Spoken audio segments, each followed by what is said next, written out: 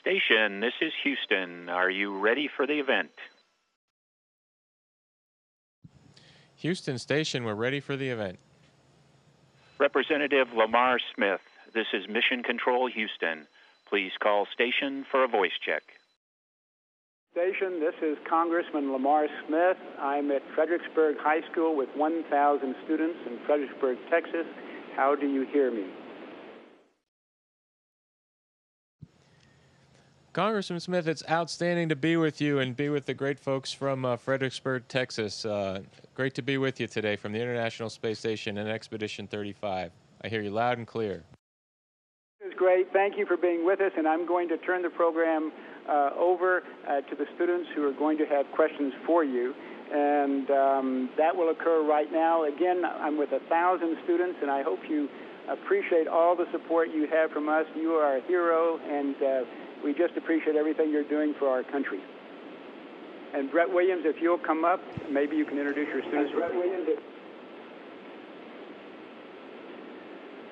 Good morning, Astronaut Cassidy. It's a privilege to speak with an American traveling at over 1,700 miles per hour. I also want to thank you for the services you've provided to this country. At this time, I'm not going to take any more time on our schedule. I'm going to go ahead and introduce you to students from Fredericksburg High School's STEM Academy. Hi, my name's Cole Reynolds. Thank you very much. Thank you very much. My question for you was, what steps are needed to become an astronaut? Like from college, where do you go from there? Yeah, Cole, great question. So first and foremost, my opinion, you need to be a nice person. We want to fly in space with folks that we enjoy being with, but that simply isn't enough to get you here. What you need to start out doing is probably what you're doing right now by being part of the STEM Academy, studying hard, learning lessons both academically and lessons in life that other mentors around you teach. And then you do need to have at least a bachelor's degree in a technical field. Many astronauts have a master's degree, or some folks were in military aviation. Those are sort of the key tracks to get to the astronaut corps. However, we have folks from all professions in life, doctors, veterinarians, school teachers, Navy folks like myself, other services. So it's really, what I like to tell folks is do what you enjoy doing, and because when you do something that you enjoy, you do it well, and that's the first cut at becoming an astronaut. Is we'll take people that are successful and do things well in their chosen field, and then we want nice people.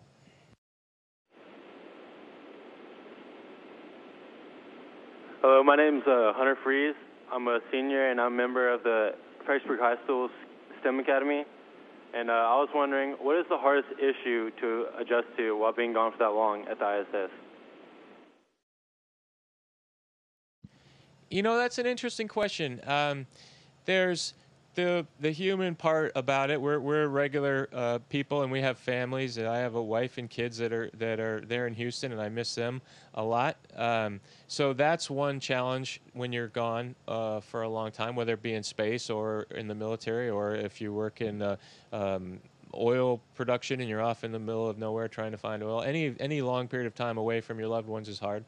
And then the other adaptation that's probably a little difficult when you're away like this is you live at your workplace, and that takes some getting used to, just in terms of when you need to have a place to get away on the weekends and just kind of relax and have some private time. And we do that at the window or watching movies and things like this. So those are probably the two hardest things, you're missing your loved ones and living at your workplace.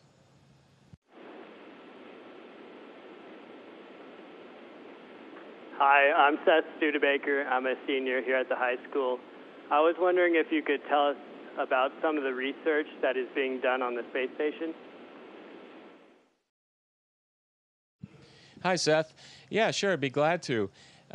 It's interesting. There's many experiments going on, probably in the over 100, 130 or so. There's an actual number, but it varies from time to time.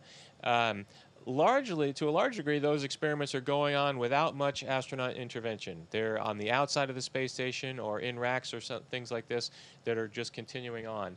Many of those we have to initiate ourselves by the astronauts, and then they continue, and some of which we're a part of ourselves. We're the subjects. For instance, yesterday, Tom Marshburn and myself were doing ultrasounds of spinal ultrasounds to see about bone.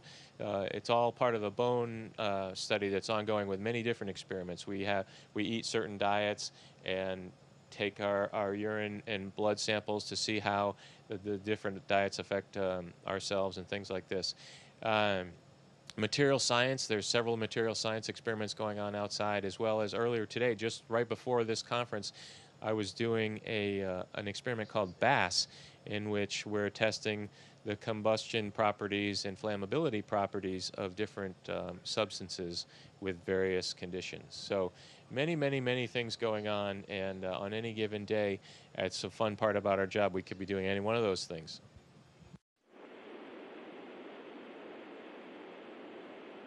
Hello, I'm Jacob Dittmer. I'm a senior in the STEM Academy.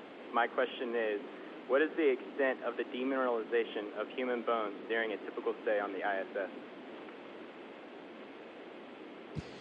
You know, that's a really important question for those of us that fly in space, because it's our personal health that we care about long term, and we have a team of doctors that also care about that a lot as well. And what we've learned is if you do nothing, if you do no exercise and just sit back and let the 6 months pass in zero gravity, you'll have a significant bone density loss. Those numbers vary from person to person and what your diet is and what your exact activity level has been. But the fact is you would have a significant loss. So what do we do to prevent that? Basically, strength training. Resistive exercise training is the number one thing we can do, and we need to put load on our bone structure every single day. And the large kind of hip down to your thigh, you really need to put some load in there so that the bones get used to don't get too accustomed to zero gravity and get used to having that normal stresses that they have. And that, if you do that right and eat well, we've learned that you can really mitigate the bone density loss almost to nothing. Some folks have come back with no loss and others just very minor. So I think we're converging on a solution to keep our bones healthy in space.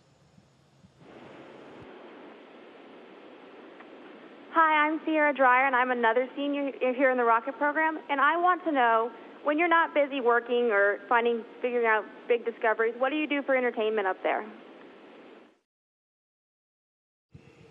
Well, Sierra, just like what we do, our interests up here are pretty much the same as what we have on Earth, except there's one big difference.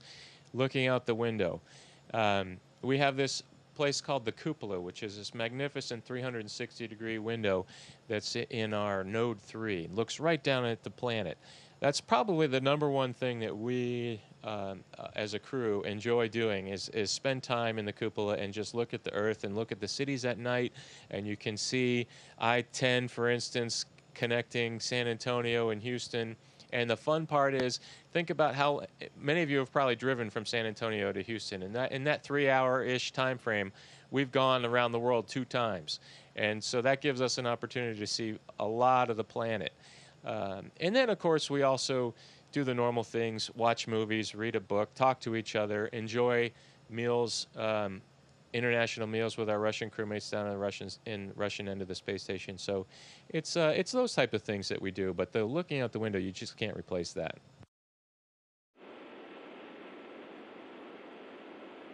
My name is Jonathan Ivers, and I'm a junior here at FHS. And my question is, what is the importance of space exploration to our world today? That's a big question, Jonathan. I think that, the humans as a whole are by nature explorers. That's how come we live in America and we're not stuck in Europe. Bold explorers set out to go search for another part of the world. And eventually, we are going to do the same thing with space exploration. It probably, in my time as an active astronaut, we're not going to be marching around with colonies of people on another planet, and maybe not even when you guys are astronauts, but your children perhaps in another generation, who knows how long, but there'll be other people living in other place besides the planet Earth. And it's the lessons that we're learning right now on how to design, build, construct the critical systems that it takes to sustain life in those locations that will allow us to do that in generations from now.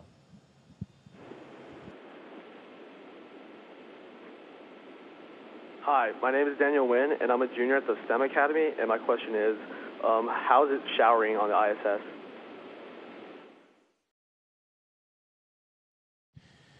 I hate to tell you, Daniel, but we don't shower on the ISS. It's a good thing that this is video only and you can't smell us. But no, I'm somewhat joking. We don't have a shower, but we stay remarkably clean. We use baby wipes for most of, just cleaning ourselves, and we do have some. We can take hot water and get a bar of soap and kind of rub it around a little bit. You don't want to use too much soap because it's difficult to get it off. There's no running water to wash it all away. But cleaning our teeth and flossing, that's all normal. So I'd feel pretty clean each day. So we remarkably, without a shower, we're not too bad off.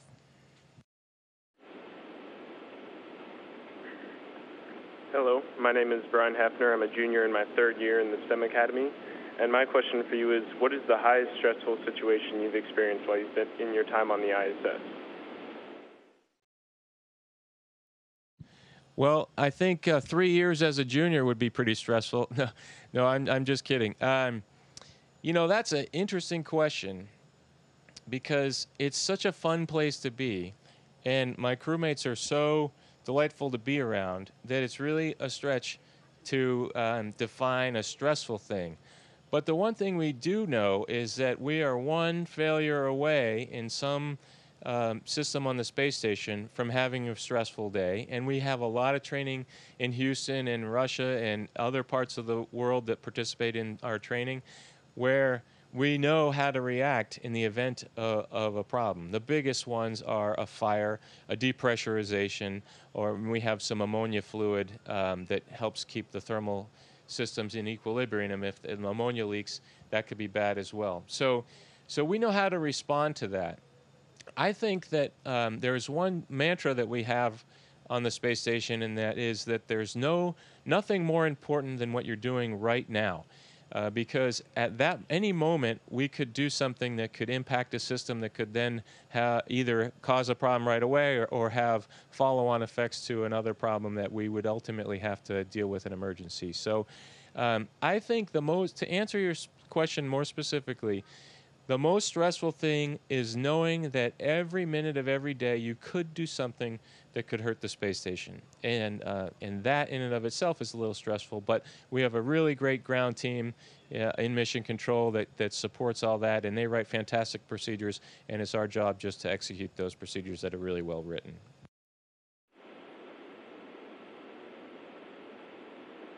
Hi, I'm Kate Ottmers, and I'm a junior here at the STEM Academy. And the question I would like to ask is, what are your experiences with living so closely with people from different countries? It's actually a real treat to do that, and I highly recommend it because with that comes the learning of other cultures. And English is the language that we communicate with to the ground, but amongst each other, it's a mix of Russian and English. We all study Russian for a long time before we fly in space, and same with our Russian cosmonauts. They study English. But neither of us are perfect in either language. So, heck, I'm hardly perfect in English. So we have this really mix of English and Russian as we communicate, and we learn about their cultures and traditions, mostly around food and getting together and this sort of thing, as they learn about ours. That's one of the real treats about spaceflight. In fact, anything in life, fun it's not so much the event itself that's significant, but it's really who you experience that amazing, memorable, fun thing with. And that's how I describe this time up here on the space station, is with just enjoying my crewmates from Canada, the U.S., and Russia. It's just been a fantastic time. Hi, my name is Anissa Kanazy, and I'm a junior in the STEM Academy, and I was wondering what is the most unique experience you've had on the ISS?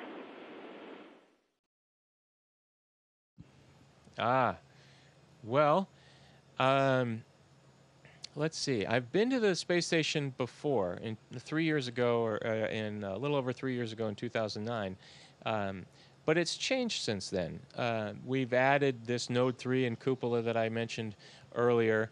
So I would say the most significant event is having the opportunity to sit in the cupola and watch, and just watch the Earth go by. And along the same lines, the Russians had a spacewalk a week or two weeks ago, and because of where the hatches are and where their airlock is, myself and Sasha Masurkin had to spend the whole time of that spacewalk inside our Soyuz module, and that was a really neat time for me.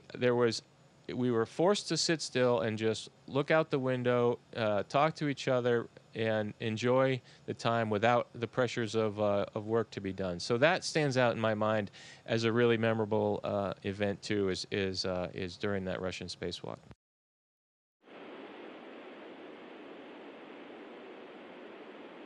Hi, my name is Dot Waltz. I'm a sophomore in the STEM Academy, and I was going to ask, how is the ISS impacted by orbital debris? Well, that's a fantastic question. So it's a big sky, and so you'd think, how can you possibly run into anything up here? But in fact, there's orbital debris all over the place, as you well know by asking this question. And there's different places on the ground that can keep track of, to a certain size particle, on the different things that we might be in danger by. And when they get within a certain range, we'll do a maneuver to adjust our orbital altitude to put us in a place that has less of a probability of impacting that item. But there's some things that perhaps the people can't track, or just a surprise. And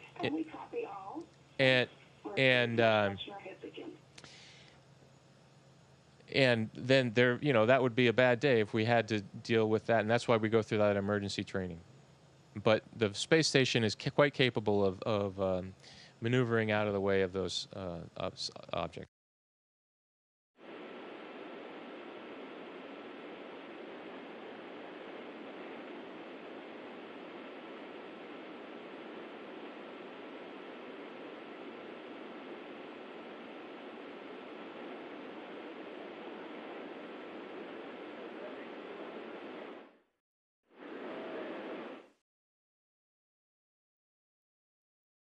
Hi, I'm Joseph Mohan, a sophomore in the STEM Academy. We'd all like to see you do a front tuck.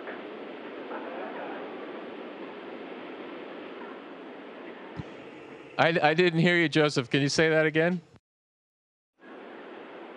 I said we'd like to see you do a front tuck.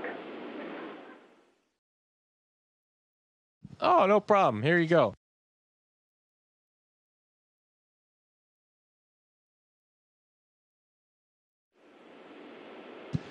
Good thing the tough Russian judges are down eating lunch.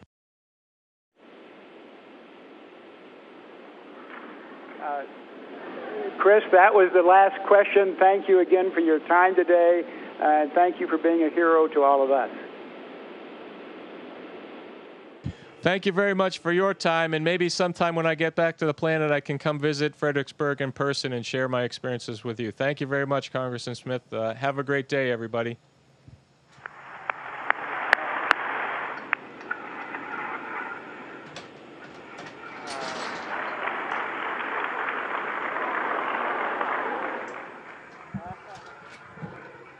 Station, this is Houston ACR. Thank you. That concludes our event.